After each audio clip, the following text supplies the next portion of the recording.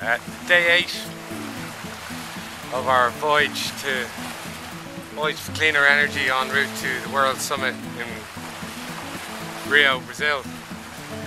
Last 8 days, no wind, 0 wind. Today's like the first day we're getting a little bit of wind, but it's not enough to sail. We've been using all our fuel up. We're just about 200 miles away from the equator. I'm not expecting wind on the other side for another bit. But when we go from the northern hemisphere to the southern hemisphere, the wind should start picking up because we'll be going into their winter. We should get nice strong easterlies, 20-25 knots. This boat will love it and we'll fly along. So it's going to be like a bit of a put most of the way. Hopefully the diesel will get us to the wind. If not, we're going to have a few days floating around and then we're going to take off and then we're going to start doing hopefully big mileage, you know, over the 200s a day anyway. And speed things up at the moment.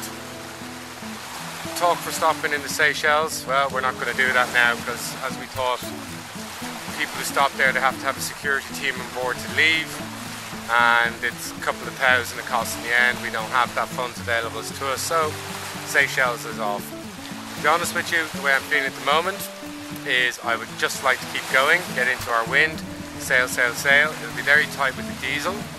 But then we've got all the solar power and wind power to charge our batteries, and you know, we'll see how it goes.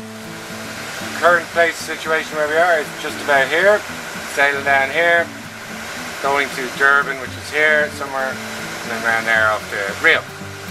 So nice easterlies along here, southerlies here, and you've got the Willis current going there, so you get abnormal waves.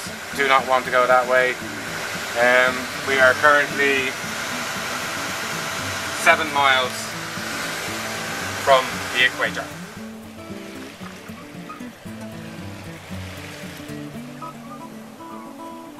Well, I'm having a daily grump today with all the crew about lots of different things, and my main concern now is that there's no toilet paper in the heads in the toilet. I mean, that's what I've got to put up with here, is these kids who use all the toilet paper and just leave an empty roll there expecting their mummy to come by and replace it for them. And once I suggested, everyone, oh, not me. So it looks like Mother today will have to put the toilet paper into the toilet. Excitement's just arrived, quality rubbish. We do watch rubbish go past every day and that's the highlight of our day. But here we have a big piece of polystyrene, it looks like from here. Hard to tell. No. Plastic bag. It's like a skull. So are you excited about today, Adam? Not really. No. Dara? Can't wait. Can't wait. Oh. These guys are just fun to sail with, you can tell. They're just like bag of joy. Get up forward, landlubbers. Come on. No. You stay where you are. So what do you think we should do with them? Shoot the fuckers! No, too severe! Lash them! No, too severe! The pole! The pole! Please stand. We shall read your sins to you. When through the realm of Neptune, Adam, you've been found guilty of being a non-team player! A non-team player! Oh. Being young and brash! You're brash! A danger to himself and others! Oh shit! Danger! Oh man! To himself and others! Not following captain's orders! And sitting down staring with his feet! Oh my god! Sit down! Staring with his feet! And as Neptune says, confidence we like, cockiness we do not. Now you will pay. Get off the boat!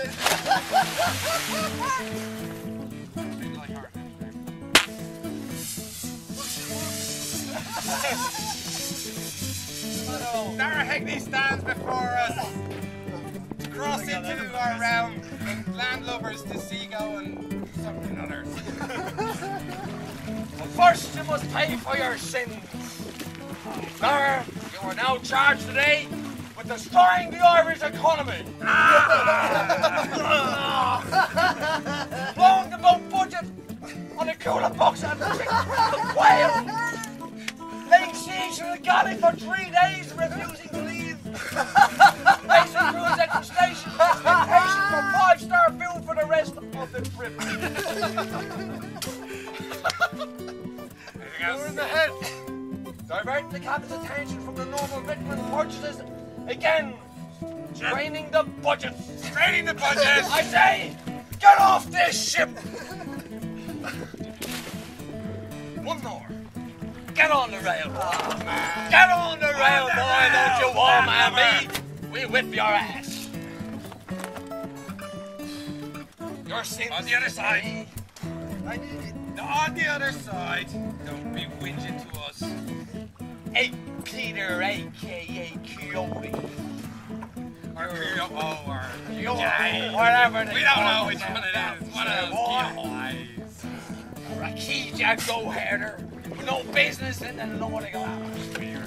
Ah! Outside of systems regard matters of the galley. Hold on, I'm forgetting to punish the blighter. Oh, punish him, punish him. Back chatting the skipper. Smoking 3 bags. Shitting on the rest of the crew. Burning the galley and smoking the captain out of a restaurant slumber. Failing to clean up the mess behind. Get off this ship, landlubber! Get off this ship!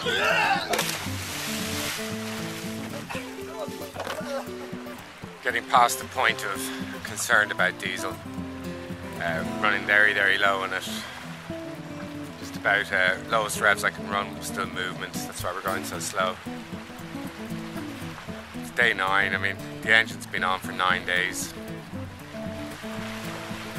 We've gone through a lot of fuel. Still have a bit, but I've got a couple of days still to go according to the weather charts before I get wind.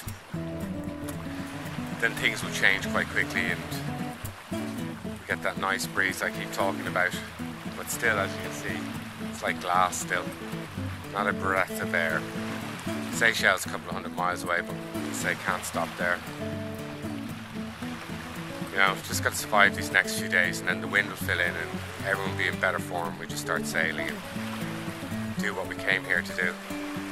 Just slowly niggles away at you, this endless motoring in flat seas.